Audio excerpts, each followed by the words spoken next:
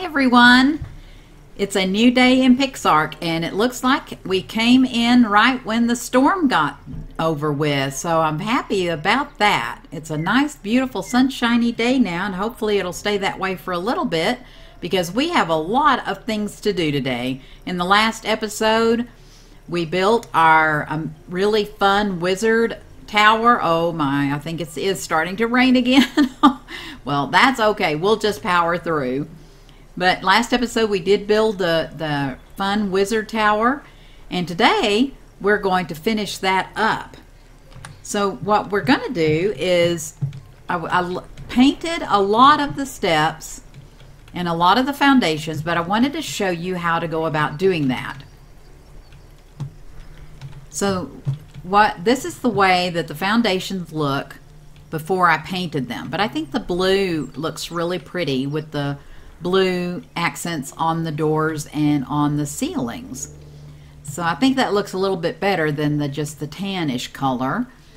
A little bit more fun. So I thought I would show you how I did this. So in order to paint these under here, you have to remove, if you remember in the last episode, we had to go ahead and place our PixBlock container. See all the fun animals we have in our PixBlock container?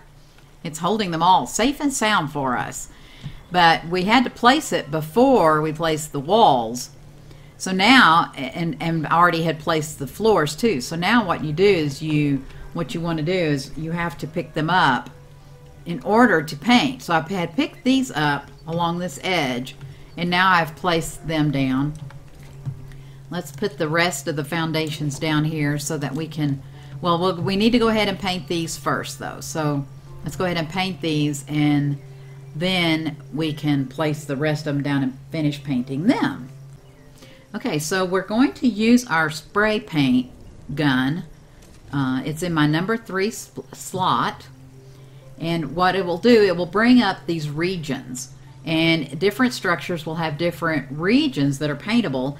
Right now, so far here in PixARK, hardly anything has specific regions yet, and so I found for these foundations there's no need to really even change or worry about the color regions. If you do find something that does have different regions to paint, then what you will want to do is first you want to make sure you have the right color. What you do is you take your paint and the color you want and move it down into your spray gun, and that'll activate it. So we put one blue dye in the spray gun, and then it shows the color regions that are enabled. So like the top, the bottom, the sides, everything will have different regions in PixARK. This one, these blocks don't have any particular regions, but if you wanted to change your region, what you do is you right click the mouse button, and then your numbers that coordinate with the blue lettering that says color region 1, color region 2.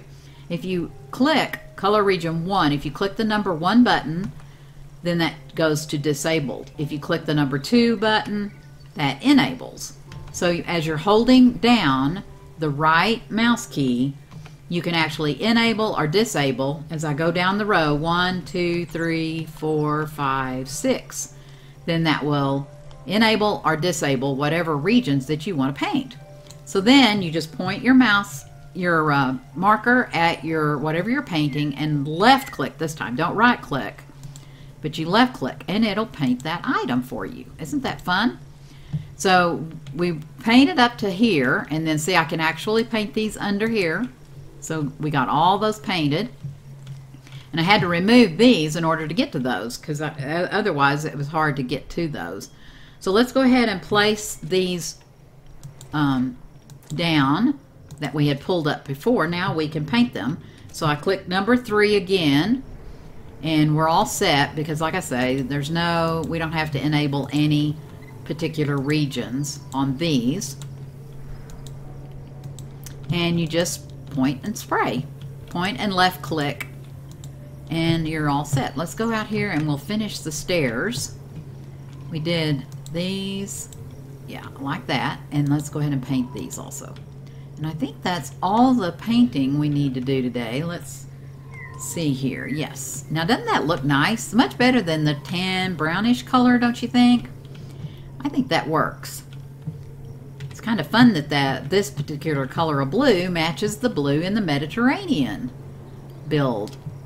So that's pretty much finishes up our building until they fix. Of course, you saw in the other previous episode about the dome roof. We still want to do that if they fix it so that it will snap on there.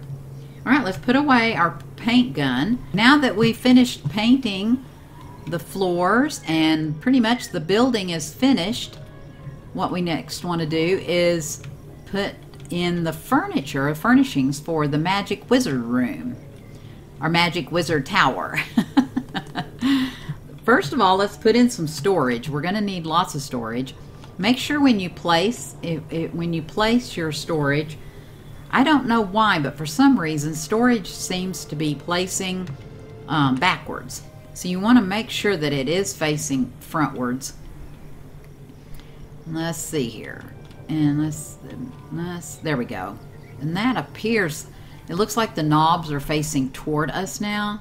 Let me see here. Yeah, see the little shelving at the top, the little decoration? That's at the front. So that way, that tells us that's at the front.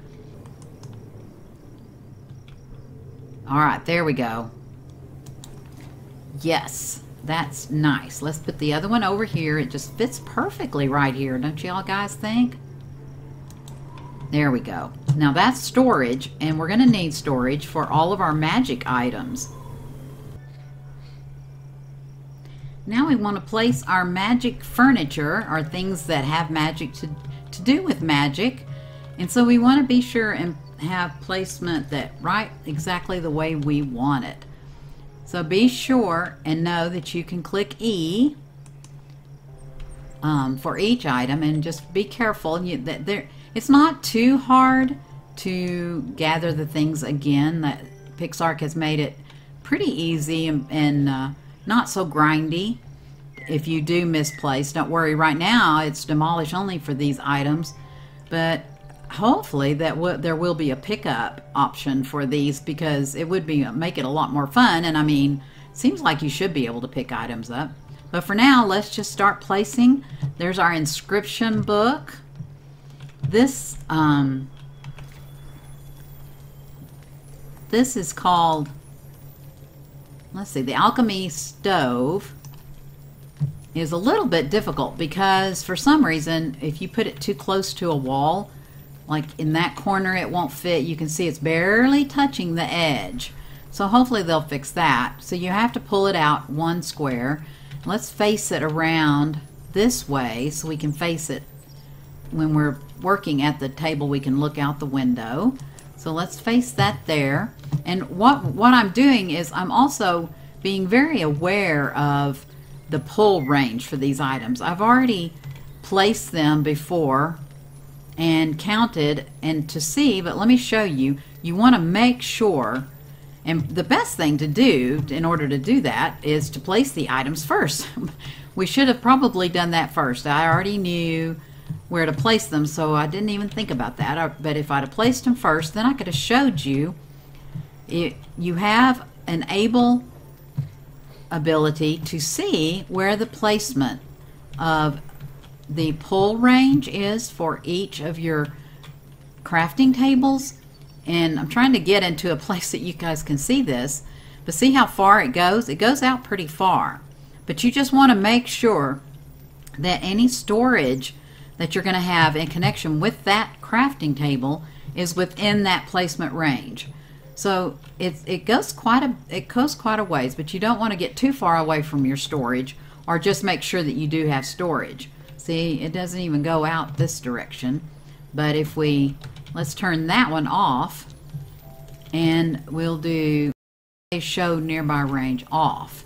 Let's try this one, and I'll show you where the enable show nearby range. And that way you can see, and anything within the range, if you put a storage box within this wall, that means that that crafting table will pull resources that's inside that wall out of those storage buildings. So that makes it so nice. And that's kind of what I had in mind when I put these particular storage boxes here, and I want to just make sure that they are within range. Let's take away that one. We also want to put down, let's see, this item is called, let's look and see, want to make sure. This item is called a crucible, and we want to make sure and have it within range. Also, we don't want it too far away, so let's place it here. I believe this is within distance. Really, the best thing to do is place your crafting benches first and then show the range. And make sure, see, the range goes out to this block here, so that is barely in our range of our crafting, of our storage boxes. So you want to make sure. See, it's barely in there, but it is in that range. So let's turn that range off so it's not in our way. And we want to place the last piece of furniture. It's our magic table. Well, maybe like that. No, it won't go like that. Wonder if it's in the range. See, if I placed the table first, then I would know. But I do want my storage benches there, no matter. So really, since I know that that's right, I think that kind of looks nice, don't you think? I actually like that. Now let's check the range to make sure. Let's go outside. It's easier to see outside. So far so good. Hopefully it will extend past where our storage boxes are. And I think it does. Look at that. Yep. It does. So anything we put in our storage boxes, it will show. So some of the things that you make at the magic workbench are poison bullets, ice bullets, fire bullets. So I'm not sure right now if I have these items, but to show you, but we could gather some items up and see.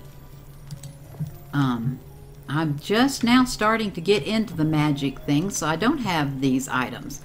In the inscription book, we're going to be able to summon Plague Zombie. I wonder what that does. A magic scroll that can summon a plague zombie to fight for you one day. Oh my goodness, that sounds scary. And then this magic scroll summons a skeleton. And this, oh no wait, that said zombie, didn't it? Oh yeah, plague zombie. Oh, okay. It's just a plain zombie. So what we're going to do is I'm going to have to gather these resources up and bring you back and do another video showing how those work. Let's see how the crucible, does the crucible do? Oh, I see. We have vigor potions, healing potions, sleepy potions, and then werewolf potions. Drink this to transform into a werewolf? Oh my gosh, that would be super fun, wouldn't it? Let's see. And then scuba potion, it increases your swimming ability. Power potion, it increases your melee damage, and it's effective for 10 minutes. That would be really good to have. Then swiftness potion, movement speed. Oh my goodness, that would definitely come in handy. The load potion, max load to, for weight. Gosh, that would be great. And then craftsman potion, it increases item crafting speed. Well, that would be fun too. So it looks like all of these things take special kinds of grass, leaf, glass bottles. So we're going to have to definitely learn how to make glass bottles. That takes crystals and leaves. All of these take gold leaves. We'll have to look into where you find gold leaves. Grasses, blue ray thorn. Goodness. Chilling grass. All of these take grasses. Oh no, magic cores. You know, I think I found a bunch of those. I don't have the werewolf blood though. Oh my gosh, werewolves are so scary. Narco berries and carrion.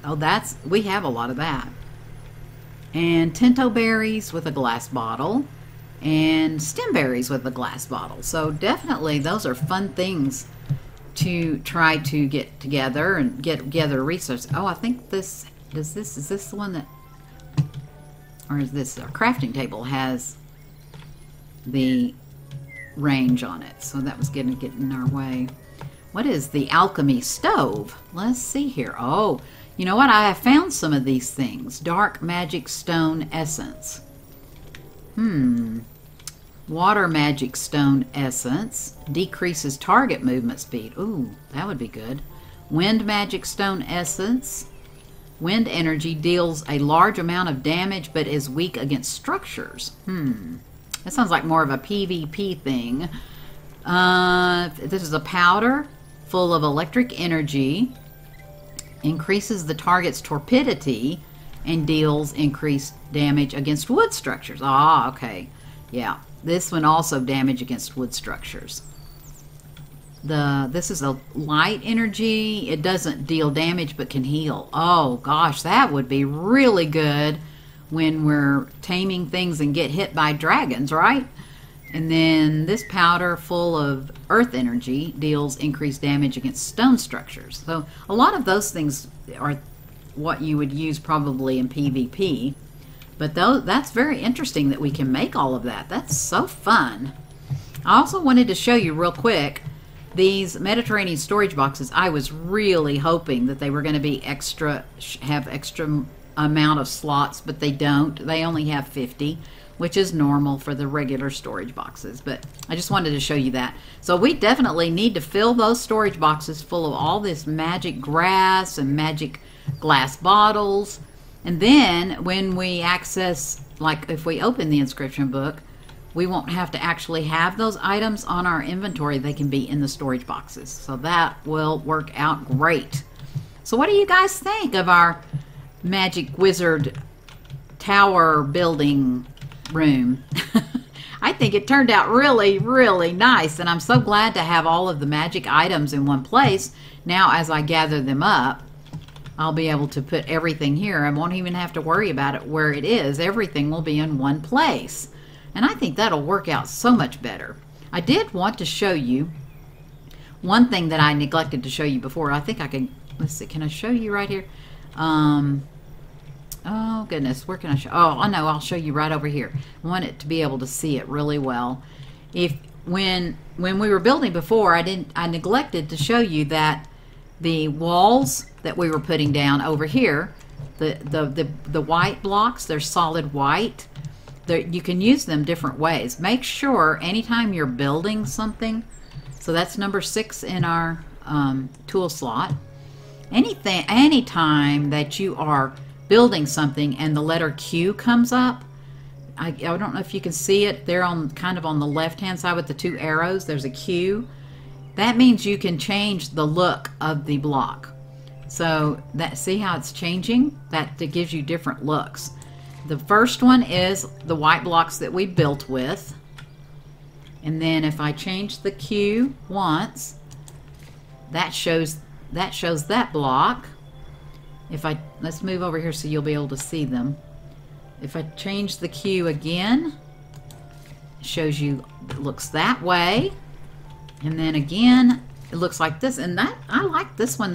Whoops, went the wrong way. That one kind of looks like a column, doesn't it? And I think that's all. I think that's the different ones. Yes. Yes. So that's the different types of Mediterranean blocks that you can build out of just one block. It gives you 4 designs. Isn't that fun? So I really like how that PixARK is doing that. But I like the column thing. I think that, I wonder about maybe if we could build some kind of little porch. See how the front looks kind of flat on the front, doesn't it? I wonder if we couldn't put some columns on the front and maybe extend a little roof. I'll have to think about that and see.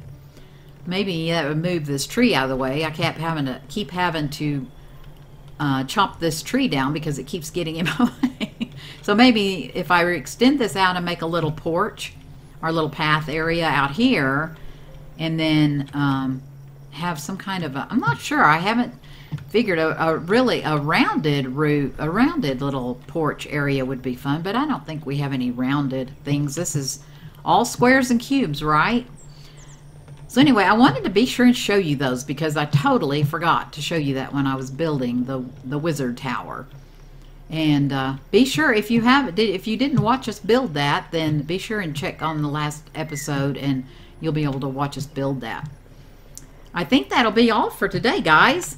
This has been very fun and hopefully informative for you. It's so fun making these little videos, and I so appreciate each and every one of you so very, very much. I'll see you next time. Bye.